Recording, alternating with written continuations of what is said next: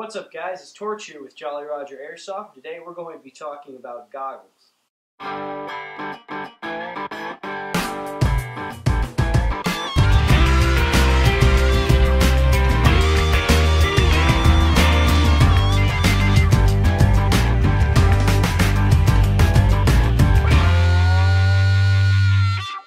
What I have with me today are these Phace Grunt series goggles.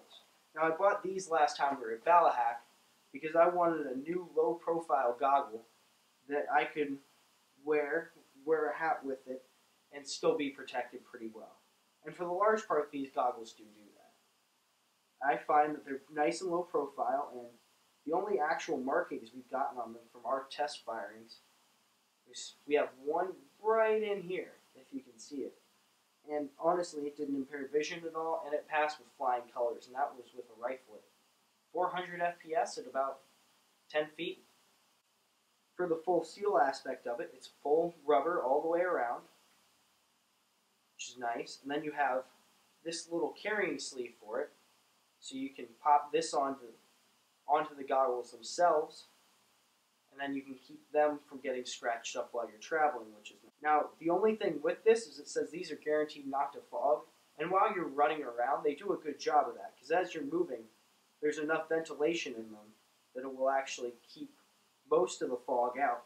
But when you start to go prone, or when you stop moving for extended periods of time, they do tend to fog up.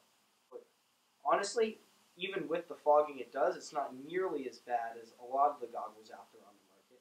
I think, honestly, as far as it's guaranteed not to fog, I think it lives up to it pretty well. If you play in a not particularly humid climate, then these will work absolutely fantastically for you. The two retailers I've found these goggles at is evike.com. They cost around $17.99, and then at Ballahack's Pro Shop, where I got mine for about $24.99. Alright, my final recommendation for these goggles. I would say I do strongly recommend these if you're looking for something that's nice and low profile, with a full seal, and a reduced fog capabilities. Now, it won't protect you from fog in all cases, but it will protect your eyes, which is most important. And then it reduces fog enough while you're traveling and moving that in fast-paced games it's not going to matter. And if you're in a relatively mild humidity, it won't matter as well. So with that, I do recommend these goggles pretty strongly. Check them out if you ever see them. And thank you for your time.